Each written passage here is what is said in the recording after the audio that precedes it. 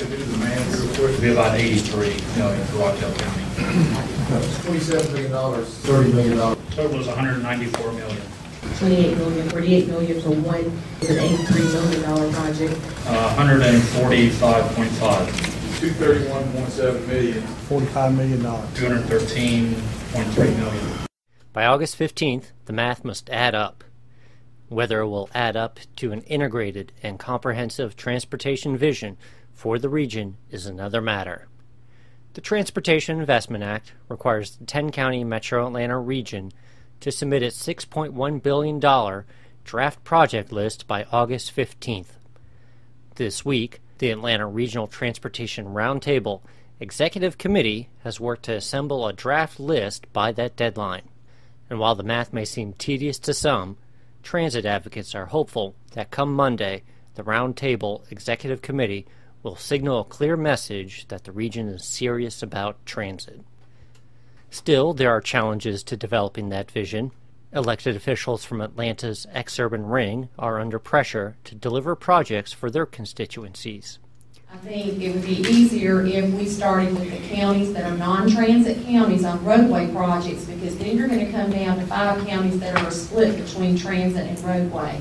Even as transit advocates tout transit's ability to ease congestion and promote economic development throughout the region, residents in the outlying counties still may want to see a defined benefit in the form of new or improved roads.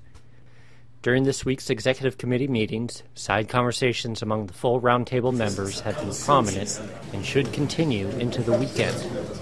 August 15th deadline should also provide hints about emerging alliances which will not only be essential to determining the exact nature of the final list due October 15th, but also critical to selling a vision that appeals to a broad enough range of voters next year. Complicating matters even further, a DeKalb County delegation has emerged this week with their demand for enhanced transit along I-20 into South DeKalb. According to several members of this delegation, residents of DeKalb County have paid into the system for 30 years without receiving a full transit benefit. Two penny DeKalb citizens we are.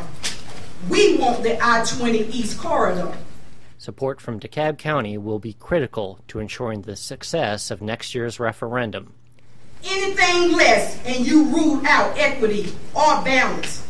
DeKalb County is known at the ballot box, and for you passing TIA would be a challenge. Even if the Roundtable delivers a strong list that communicates near-term relief and long-term vision, still no one is certain whether voters are up to the task of passing next year's referendum.